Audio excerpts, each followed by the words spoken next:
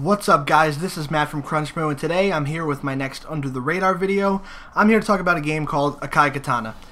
Akai Katana is a game that I honestly did not know existed until about a month ago. When I found out about it, I looked up some gameplay footage, looked up some reviews, and I knew that this is a game I had to try. And it didn't cost me a lot. This game runs for about, online at least, runs for about maybe $9 to maybe $15 brand new. So it's definitely an inexpensive game to go try out if you're interested in it. I'm going to tell you why this game is so good. This game is made by Cave. Cave is world renowned for their shoot 'em up bullet hell games. If you don't know what bullet hell means, bullet hell is a genre of shoot 'em up where, well, essentially it's what it sounds like. The entire screen is filled with bullets, whether they be your bullets, whether they be the enemy's bullets. There's bullets everywhere, and you have to constantly be dodging, be defending. Just try not to get hit by any of them. It might seem a little bit overwhelming, and in some cases it can be quite overwhelming, but it's not as bad as it might seem at first glance. Because once you pick up this game, it's very easy to get into. It's a little bit intricate to learn the details and how you're supposed to exactly play to master the game and get high scores. But once you do, even if you just pick it up and just suck at it, it's still a lot of fun. But once you do learn the intricacies of it, it gets to be very, very fun. Now, this is a game you could play for maybe a half an hour burst just to kill some time, or you can play it for hours on end. It doesn't have much of a story. Any story that it does have is told through the instruction booklet, which, by the way, the instruction booklet for a game that came out in 2012, at least in America, is fantastic. I mean, it's 20-something pages long. I'm tempted to say about 24 pages long, which is about 24 more pages than instruction booklets usually have nowadays. If you get an instruction booklet at all with a new game, it probably has 1 to 2 pages. So it's a nice change of pace to see a fully fleshed out instruction book with the story and the characters detailed and stuff like that.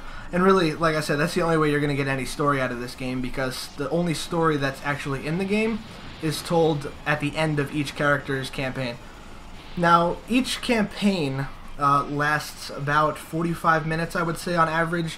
If you're good at it, you could probably beat it in half an hour. If you take a little bit longer, you could probably beat it in about an hour. It's not going to last you more than an hour, I could say, for each character.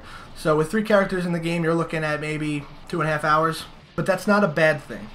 The thing is, this is the kind of game you can pick up and play over and over again and just not get bored with it, which is the great thing about it.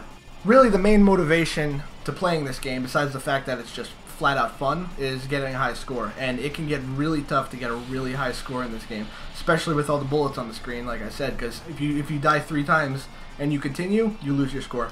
Now, the gameplay is a little bit tough for me to get into, because honestly, if I explained everything to you right now, you would probably not buy the game. That's how complicated it sounds on paper.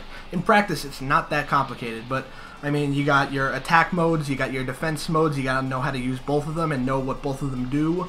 You've got, if you hit the X button, you turn into, I forgot what the game calls it, but you turn into another type of ship, more powerful.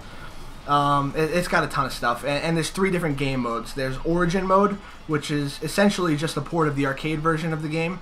The screen is a little bit smaller, and it's actually got different mechanics from the Slash mode, which is the other mode in the game, so you have to know how to use both modes effectively. The Slash mode is the other main mode in the game, I would say. That's probably my personal favorite mode. I've put most of my time into that mode. It's different from the Origin mode. It's got different mechanics. Honestly, if I explained to you all of the differences between the two, we'd be here for a little while. And the other third mode is Climax mode, which is exclusive to the Xbox version, I believe. To be quite honest, I haven't played much of it. From what I have played, it is the hardest mode in the game. Some of the power-ups go flying away if you don't catch them in time and stuff like that. There's a lot more ships, a lot more bullets. That's a mode that's definitely for veterans of Akai Katana and for shoot-em-up games in general. Now, I, for one, because I know there are a lot of people out there like me in my situation, I am not a big shoot-em-up guy. I'm not a big bullet hell guy. Didn't even know this game existed until about a month ago. So if you would like that, if you're in that same situation and you like the way the gameplay looks, you like the way the game sounds, I implore you to check out this game. It's a ton of fun, and hopefully it might spur you on to maybe buy some more bullet hell games, because it's definitely done that for me. I'm definitely going to check out a lot more cave shooters, maybe Death Smiles 1 and 2, maybe some other games from them that aren't region locked that were made in Japan. So, with that being said, I hope you guys think the game looks good, because it definitely is. I hope you guys enjoyed the video, and have a great night.